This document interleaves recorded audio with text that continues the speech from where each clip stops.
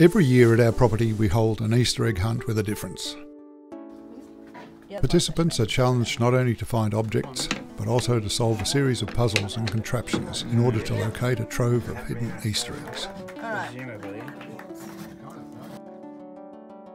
Hosted annually by the irrepressible Professor Porcupine and based on his travels and research, this year's theme featured Mayan artefacts in the form of puzzles and challenges. One of the biggest challenges and the finale for this particular hunt was the monument of Chak, the Mayan rain god. Participants were challenged to open the monument to find the hidden clues within.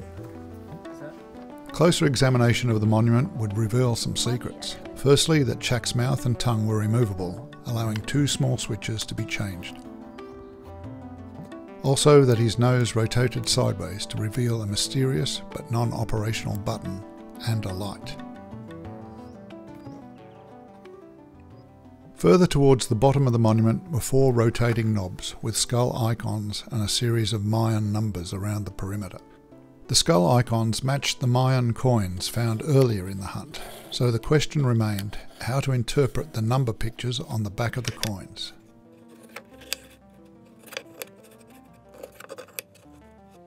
The solution, of course, was found on the face of the steampunk clock, whose dial contained the same images. In effect, the clock face translated the pictures to numbers, and the dials could then be set.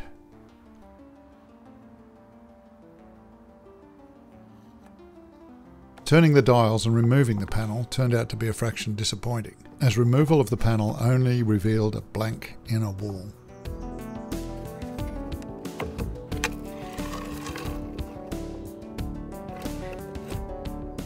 From a technical point of view though, the removal triggered a small microswitch that now allowed other operations in the monument to occur behind the scenes.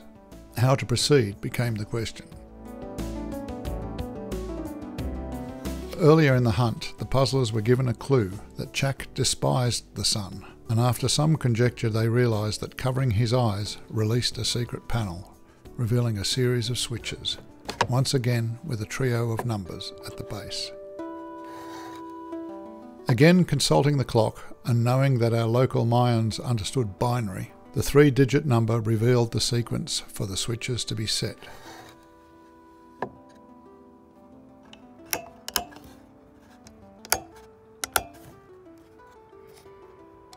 Having set the numbers correctly, the indicator light behind the nose was activated, indicating that the mysterious button may now be operational, and by pressing it, the lower panel wall began to open, revealing one of the last clues of the hunt. Much hilarity followed as the clue was found to be wrapped in Professor Porcupine's old underwear. There's a pair of underpants. Are they soiled? Yeah! Ew.